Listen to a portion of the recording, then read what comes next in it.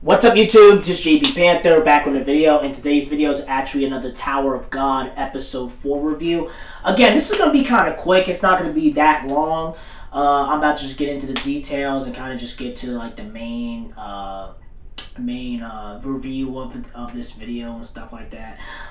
That's pretty much it. Let's go into it right now. So pretty much the beginning of the video, pretty much we have I can't remember everybody's names, but then you have the lizard chick, then you have the other guy with the, I can't remember all their names, man, with the jumpsuit and then with the sword. So pretty much they're still in the game of them fighting to get the crown and stuff like that. And then you had the lizard chick sitting on the throne, and of course you had the guy, the other team that's trying to take the throne, and then you have the other team trying to take the throne as well, and the guy with the swords is, you know, beating, and the guy who has the jumpsuit, he's fighting the chick, and then the other dude, and then the other guy that sleeps, whatever. I can't remember all these guys' names. So pretty much they're fighting. Then, you know, the guy who was sleeping, he gets up, he does his like water blast attack, trying to get her off the throne. The lizard princess chick, whatever, she gets all mad and upset, and she has her April whip, whatever it is, and starts going crazy. It starts attacking everybody and going crazy, insane, stuff like that. And then eventually, it looks like they pretty much won that match, it looks like, and the other team was just running.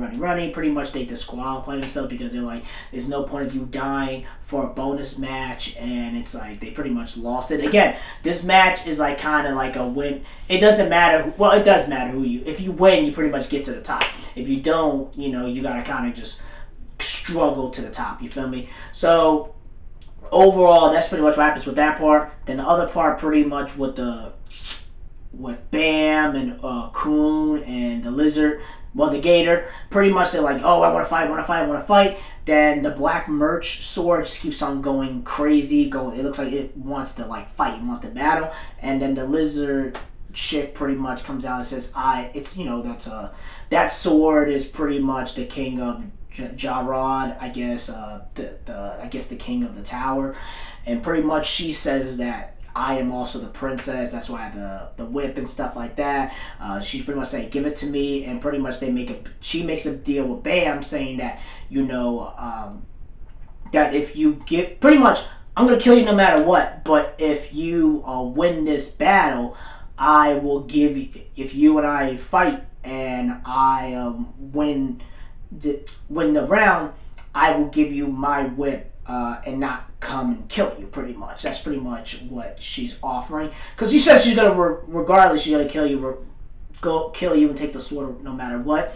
So it's kind of like she's pretty much offering to him, and he pretty much says yes, and the gator's like, you know, I ain't scared, take him, take the deal. And then he's like, all right, Bam, takes the deal. Then before all that, the chick, she was going to go all crazy, and it looked like he was going to attack Bam and Coon and the gator, but then the other guy who was one of the advisors of the second round when he did the waterfall challenge or whatever it is, he comes in there and says, yo, we can't have you be wild out and going all crazy, stuff like that, and pretty much saying that you will be disqualified if you keep, you know, attacking the people who are already waiting and stuff like that.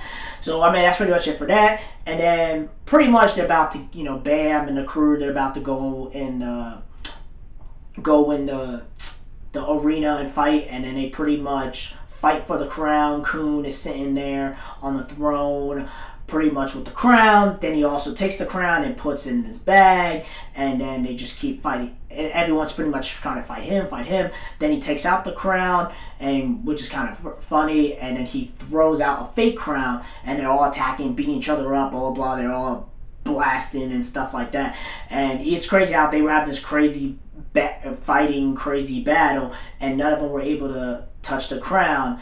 And then he had the crown, pretty much the crown he threw was a fake one, and the one he had was on top, so he pretty much mind fucked them pretty much and played them.